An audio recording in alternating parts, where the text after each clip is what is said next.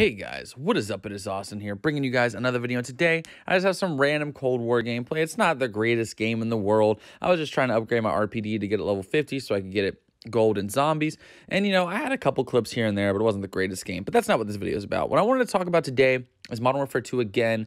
But this is like the last kind of Modern Warfare 2 video before, you know, we get some actual gameplay, because you can start playing the campaign early here really soon. I wanted to make a video on if I'm actually going to be playing the game and covering the game throughout its life cycle. And the short answer is yes. So I know I made a lot of videos bashing Modern Warfare 2. I have made some videos where I gave it compliments. I just want to throw that out there as well, so people don't just think I'm a hater of the game. But the short answer is yes, I'm going to be playing it. I don't know if I'm going to be playing the campaign early, because I actually haven't even fully pre-ordered the game yet, but I might, just because I want to play the campaign early. You get some rewards in the multiplayer for it, so, you know, that'd be nice. It's always nice getting a little head start in multiplayer on launch night. But the short answer is yes, I'm going to be, and I'm going to be posting the multiplayer as well, just because I want to give the game a chance. You know, obviously, it's only been about a month from the beta, so it's not, the game's not going to be terribly different and drastically different. But, you know, last year was the first time I didn't get COD the night it came out. Vanguard, I actually waited like 2 weeks to get Vanguard, and then it went on sale on Xbox Live, and I got it for like 25, 30 bucks. So Modern Warfare 2 probably won't, just because this game's going to be insanely popular. Everyone loves to suck off Infinity Ward. So, you know, the game's going to be insanely popular. And I want to play it because I'm trying to hold faith that the game is somewhat good. Because like I said, there were elements of the multiplayer I liked. And, you know, it feels weird to me skipping out on a COD. The only COD I ever fully skipped out on was Advanced Warfare. And that was because I was like 14, 13 when Advanced Warfare came out. I had no job, no money, no income. So, like, I would have to ask my parents. I didn't care about the game. I was like, why would I care about Advanced Warfare? I got Black Ops 2 and Ghosts. So, that's the only COD game I fully skipped out on.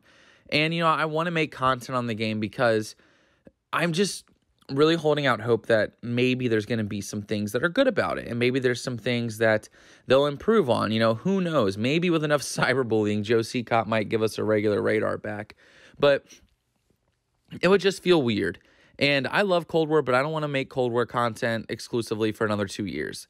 So I can really see myself playing Modern Warfare 2. Now, will there be daily Modern Warfare 2 videos? Probably not. I'll still probably keep the content a little more spaced out with Modern Warfare 2 and some other games, because I've been playing Overwatch 2 recently, and it's been fucking fun. Like, I haven't loved it. It's not the greatest game ever, but I've been having fun with Overwatch 2.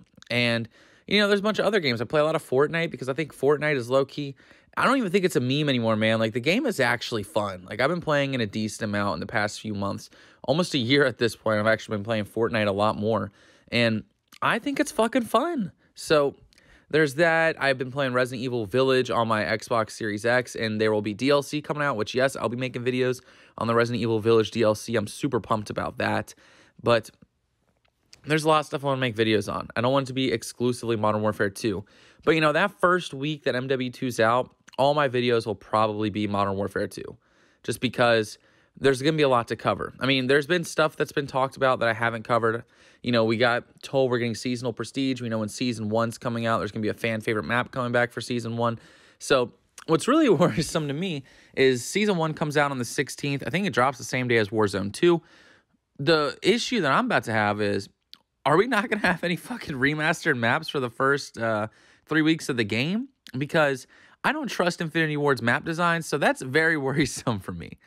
But obviously, we got some time to go before the game officially comes out, and it's going to be interesting to see what happens with it. I'm very interested, and for as much as I've bashed the game, I want to give it a fair shot.